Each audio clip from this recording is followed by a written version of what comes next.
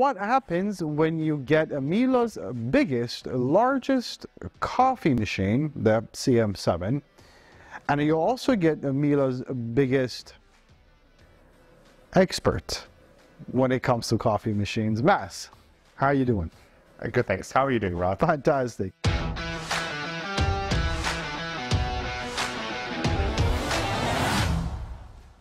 Mass, before we even get started, who is and what is Miele and where is this thing made? Sure. So Miele is a German company. It's been around since 1899. Started up making cream separators back then, but of course, not much of a market for that anymore. Long time ago. That's a long time ago. They started going into washing machines, including the wooden tubs, and of course into dishwashers, vacuum cleaners, and of course into the appliance section where we're very well known for that, and then eventually into the coffee machines. Now, I know a lot of this stuff, almost everything Miele makes is made in their own factories in Germany. How about the coffee machines? So although most things from Miele is made in Germany, the coffee machines are actually made in Switzerland. Okay, Swiss-made coffee machine from a German company. That's phenomenal. Let's go ahead and see what this is about. The CM7 is your largest, most celebrated coffee machine ever made so far. The first thing when it comes to coffee is that you gotta have the right bean. So the good thing about this machine and what makes it unique is that you don't actually really have to choose just one. Because if you're making an espresso, you want to have an espresso bean, right? Yeah. But what about when you're having a latte macchiato or the regular coffee? Maybe you want to have a different bean. What about in the evening? Maybe you want to have a decaf. Why do you do that? Well, this one actually solves that issue by having 3 different bean containers inside. So you can actually choose the bean for the right kind of drink.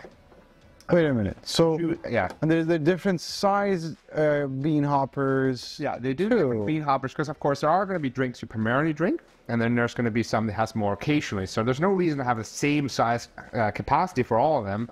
You're going to have the bigger one for the regular drinking, and then for the more unique situations. But again, it's about you can actually have the right bean for the kind of coffee you make. This is a great number of choices. That's fantastic. But how do you tell the machine? How do you communicate with the machine as to which bean you wanted to use for a drink that I'm making now, for instance? Sure. There's actually a couple of options with that. When you set up the machine the first time, you can label which container has what. Now, we already did this the first time we set it up. But if you go into your settings, and go to type of beans, you can actually see the different containers here. Already been labeled by me for espressos, crema, and decaf. Now, you can rename this to be whatever you want.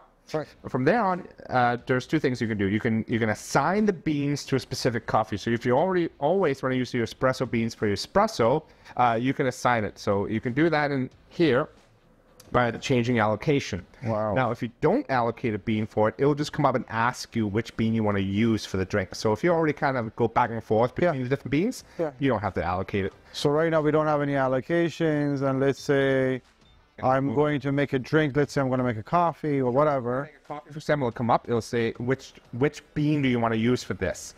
Now we can go back and we can cancel it. That's fine. I mean, if you have something in your house where it does that, you're fancy. You're just a fancy person. So we can go back into the settings, and we can go back into the beans, and then we can select, for example, the espresso beans, and we're going to say that I am always going to use it for espresso. So next time I press espresso, it will just automatically take from that bean instead of asking you for a prompt. That's a big thing. I don't think I've seen this in this category of residential machines, at least. I don't think I've ever seen that before. This is a unique feature for Miele. We are the only ones who have the 3 bean capabilities. And part of that is because of the grinder we use in it. It's very different. So this is where it is different between other machines we have. So the grinders are normally a standard conical burr grinder. This one's actually slanted a bit. And the reason for that is it's going to select the bean. After it's ground the bean, it's actually going to blow out the grinder so you don't have any residue left over. Wow. And that way you can always make sure you don't have a mixture of flavors from your different coffees. That is really cool. Yeah, so there's another nice thing this feature on it is that you also have the capabilities. You can bypass the grinder. So let's say you're on a trip somewhere, or it's the fall, you get like a spiced pumpkin latte kind of thing. You can use pre-ground coffee in the machine too. On the side of the machine, when you open it up, where the brew unit is, there is a little spot where you can take it out and add ground coffee. So 3 different types of beans, and you can also use flavored or decaf ground coffee as well. Most choice of all the machines we have in terms of what kind of coffee you want to use when you're making your. That's phenomenal. All right, now let's see what kind of drinks you can get out of this machine. What do we have here? We have we're gonna go through all of that. Yeah. This, tell me, okay, what is that doing? So right now it is racing. So because I opened up the ground coffee chute, it may think that I have been using a ground coffee in there. Now to make sure that I didn't actually say no, it's going to rinse and make sure there's nothing left in there, so it doesn't pollute, if you will. But this thing keeps going up and down by itself, and what's the story with that? That's pretty cool. Unique feature with Miele coffee machines. So our built-in machines have the same feature. It is an automatic height adjustment. So depending on the kind of glass you have in there and the height of it, it will automatically lower it down to minimize splashing for you. That's thoughtful. Yeah. Fantastic. So, for example, one of the great things with Miele machines is that you can have that full control. So we already talked about how you can have the beans, the right one for what you like, but you also have full control over the parameters of the drink itself. So how many beans it takes in, how hot it brews, and all the customizations. Now, before we even get there, I still want to know what different types of drinks we can get out of the machine. So on this screen, we have drinks. Okay, so first off the bat, it has pictures to make it easy for the first most common drink. So it has a little icon for your espresso, has an icon for coffee, cappuccino, and latte macchiato. As you scroll through the menu, it will then have it written out for the different drinks. You have your Strato, your Lungo coffee, like a long coffee, your cappuccino Italiano, cafe latte. You also have your espresso macchiato, cafe au lait, flat white, cafe americano, as well as your long black. You can dispense hot water by itself. This is great if you're doing teas, of course. You have hot milk and milk froth by itself too. Yeah. Nice little addition to your drinks. And then there's actually specifically for teas, the right temperature. So if you want to have a green tea or a black tea, it's going to be a different temperature for the hot water so that it's the right temperature, so you get the best results from it. Right. You can also make a coffee pot. So this will make from 3 and up to 8 different in a row. Oh, 3 cups, 4 cups, 5, all the way to 8 cups. So the nice feature with that is, for example, if you want to fill up a thermos for the day, or if you are having guests over and you don't want to have them all by the machine the whole time, you can just crank out the number of cups. You can get a little coffee pot from Miele itself as an accessory, or you can use it. Doesn't come with it, but it is an accessory that's available with it. That's fantastic. Whatever you have, you can use. There's no requirement from us. So yeah, so you have all the drinks in here. You can also do a teapot, again, where it just cranks out a lot of hot water, so you can have it for your tea. I see a big edits button here, which then tells me you can change the configuration, change the drink, reset drinks. You change the drink probably means the customization as to the parameters? Yes, so you can go in, as we go in here, we can change the drink parameters or the portion size. So, for example, if you want to change how much it dispenses, you click on the portion size. Otherwise, you can do the drink parameters, where you can change how much coffee or how many beans it essentially uses to make your coffee. So, like in all the other machines, you bring in a certain amount of beans, up to 15 grams worth. It grinds it up for you, and then it makes it into a little puck and dispenses the drink through that. So, if you want to change how much it goes in, you have to go in here, crank it up. You have your brew temperature, and again, the idea behind the brew temperature is that you're going to get the right temperature for you to be able to drink now. Right. Because, I mean, there's no point in always having drinks super, super hot so that you burn yourself. You might as well have it able to drink right away. So there's 5 different levels. There's a lot of different temperature settings. For example, if you want to have it really scorching hot, you get up to 89 degrees on an espresso shot with this little guy. Or you can go in and change it down. Now, if you are doing a milk-based beverage, normally I recommend having the temperature a little bit higher, just because the milk overall is going to be a little bit cooler than your normal coffee. It will cool down from that. You have your pre-brewing. Pre-brewing option is essentially it, after it's made the puck, it wets the coffee a little bit. It preps it essentially for the extraction process, so you get more flavor from it. So you can have that off, short or a long time. Wow, that's short. That's a lot of... And then, of course, you can change the beans here. So we already showed you how you can assign the bean. If you want, you can also do it inside the parameters aspect. So if you already want, you're going to want to use the crema bean, for example, you go for that. Now, let's show you how that works. So the portion size, now again, we didn't assign a bean, so you just select which bean. We're going to use the espresso bean, and this one. Actually, maybe use the crema bean. Yeah, okay. Because it is a latte macchiato, so I think maybe... Again, fancy. Look at that. Adjust itself to the right height, and off it goes. Now, one of the nice things with this, too, is that when you are doing a froth-based drink, you're going to notice that before it dispenses the last portion of the coffee, it's actually going to raise up a little bit just to make sure that it doesn't dip the still nonsense into the froth, in case you like to have it kind of give it a little bit of a hit. Let me see. There's a double shot feature right there. So this changes on the fly. If I wanted it to have a double shot of espresso, I think I can do that right there. Well, right now we're still programming, but if you were dispensing it normally, yes, you could. Now we're gonna, that's more than enough. Fantastic. I think we probably got too much, but that's okay. We can reprogram it afterwards if you like. And then we're gonna do the milk froth right now. It's gonna suck up the milk, inject air into it, give you a nice froth. Now, at Miele, we always recommend using cow's milk. It's gonna give you the best results. This machine is programmed around that. For that, we recommend 2% as being the best combination of both thickness in the froth and as well as airiness. You can use 1% or 3%, whatever you prefer. The machine right now, you can actually hear it grinding right now. So it's grinding the shot, and there's a little bit of extra noise right there. That's actually it blowing out the grinder, as we talked about earlier, so you don't have any cross-contamination, if you will, between your beans. And we had a little bit of proofreading on, so again, the machine will tell you in the front what it's doing right now, so you can always follow along. So the pre-brewing does take a couple extra seconds because it is prepping the coffee, but it does give you a little bit more flavor, and I normally highly recommend it. As it's dispensing the espresso, there is a minimum amount of dispensing it can do, but as soon as it gets to that point, you can then press save. As you noticed here beforehand, you see how it did go up just a bit. Well, let's call that pretty good about now, I think. So we're going to save it here. Now this is just once, right? This is the...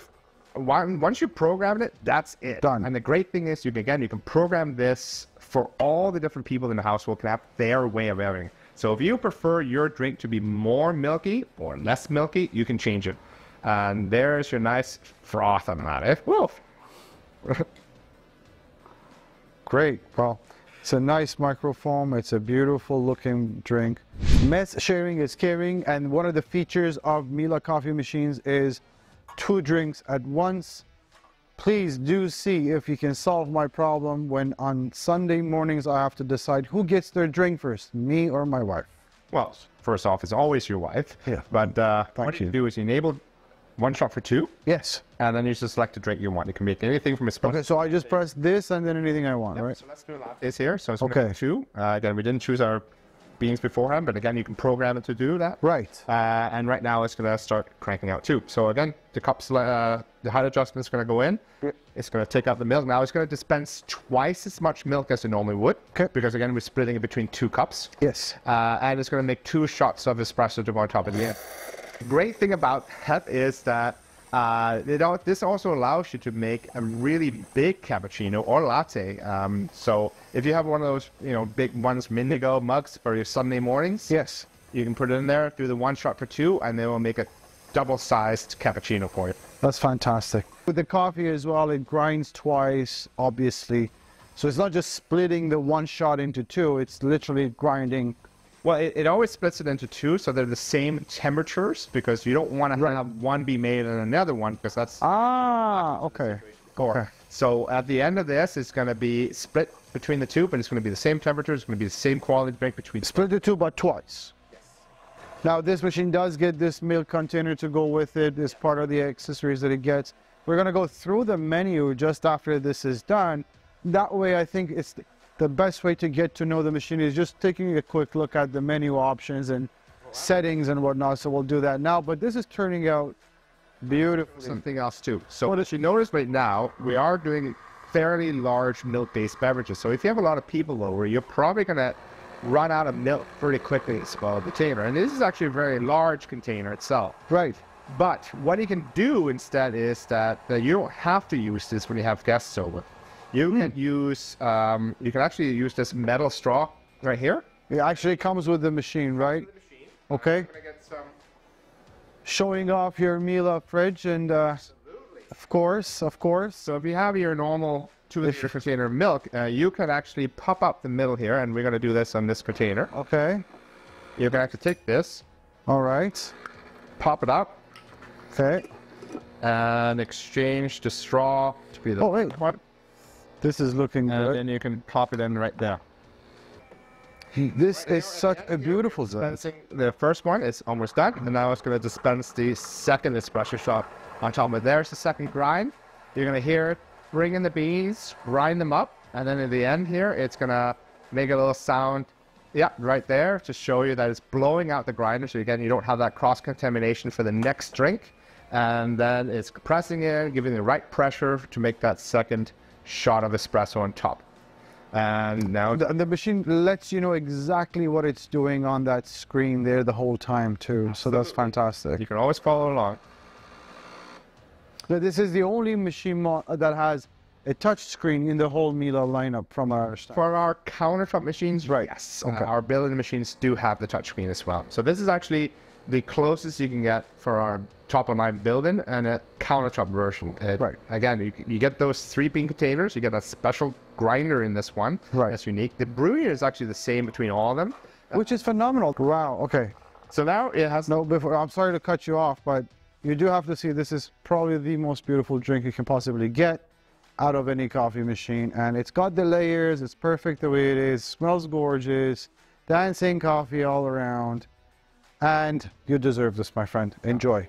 actually why don't I take. Oh, you know what? I'll take mine. No. This is mine now. I'm not giving it to you. But thank you very much. Let's go over to profiles. What is the profile story? Sure. So this one allows you to do up to 10 different profiles because at the end of the day, everybody's going to have a different way for how they like their cappuccino or how they like their espresso. So you can create a profile for everybody in your household and you name it up and then they can change the parameters to suit their needs. To just go in, choose their profile and off they go. Okay, so I can have exactly the kind of drinks that I want under my name, and then my partner will have exactly the way, the drinks they set up that's their way. Got it. So if you want a really milky cappuccino, you can set it up for yourself without having to reprogram it for everybody. Okay, that's great. Now, also, the other thing we get is drinks, mobile start, profiles, and maintenance. Yeah, so there is a Miele app you can use for these machines. Some really powerful functionality of that one would be, for example, that you can use it to set up. So changing all those parameters can be sometimes a bit overwhelming in terms of what does it really do? Well, there's a program called Barista Assistant in the app that will essentially make coffees together with you and ask you questions for what parameters you need to change. So it'll make one, it'll ask you if it's hot or cold, or do you want it a little bit more strong or not, and then it will adjust it as you go. The other nice thing about the mobile app too, for example, is there are software updates you can do through the app too. So if future there is ever an update, you can actually push it through your mobile phone. And it updates the software on the machine as well. Well, after all, you are buying this as a quality piece. It's going to be around for a long time. So if there are anything, that is a nice way to get updates. Beautiful. Cup heating. So there is a cup heater in this one. You can enable or disable in the top. So the reason for cup warming is really when you're dispensing drinks, you want to have it at the right temperature. Right. So although it may come out at 89 degrees for an espresso, once it hit a cold cup, the temperature will drop. So if you want to have it at a specific temperature, pre-warming the cups up here will definitely do a difference. phenomenal. I adjust the spout. That's fine. Miele at home, which is what connects you to the internet service, and factory default. Yeah, so if you really mess up your machine, don't worry about it. You can put it back. You can always do setting. Maintenance. What is involved in my daily to-do list in order to make sure the machine is running optimal? What do I need to do for maintenance? Sure. So we try to make it as easy as possible for the consumer. So for the milk cleaning, it's actually pretty simple. You can actually just take the straw out of the milk container, put it into the drip tray, and then do a rinsing cycle on it. It will then shoot hot water through it to make sure there's nothing there. Beyond that, you can actually have it lower the middle here in the maintenance mode, and thereby you can take it all apart and clean it if you like. You can also run a cleaning solution through the machine if you prefer. It gives you a lot of options wherever you like and what your comfort level is. The other thing about it is that there are going to be some cleaning of the brew unit. So not every 200 cups oil buildup from the beans will go in the brew unit. So you run a little tablet through that.